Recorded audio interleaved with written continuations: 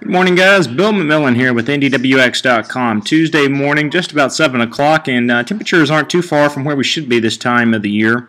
At 7 o'clock, generally in the upper 50s and lower 60s across central Indiana. Another day of dry conditions, sunny skies, and relatively boring weather, at least for the next 24 hours or so. We notice thunderstorms off to our northwest with moisture beginning to increase ahead of a front. And that cold front will drop in here during the day on Wednesday and help spark isolated to widely scattered shower or thunderstorm chance for us, especially around the lunchtime into the early afternoon hours.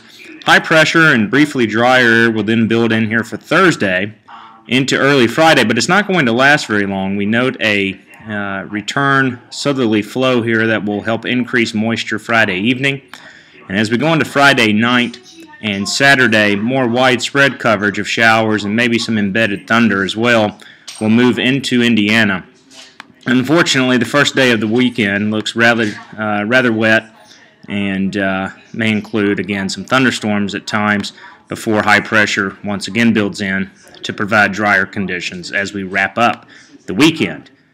Overall, the balance of the upcoming 10-day period is going to be very transient, though we side on the warm side of things relative to normal over the next 10 days. This is a look at the upper air pattern off the European ensemble, and again, you see the transients in this pattern, which can be active as well. By the way, the European overnight run was quite bullish on rain totals locally, as much as 3 inches, a little over 3 inches over the upcoming 10 days. We'll have to fine-tune that with our updated 7-day outlook that will be out later this afternoon or this evening. But the balance of the upcoming 10 days, again, is probably a warmer side of things before we potentially flip this around a little bit and bring in a cooler regime, at least into the central portion of the country as we go into late month and open up October. I will say the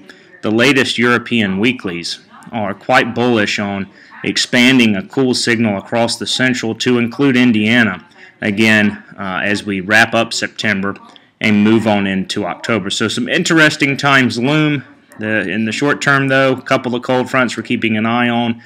Tomorrow, with some widely scattered showers, better coverage of rain on Saturday. Guys, make it a great day. We'll talk with you soon on NDWX.com.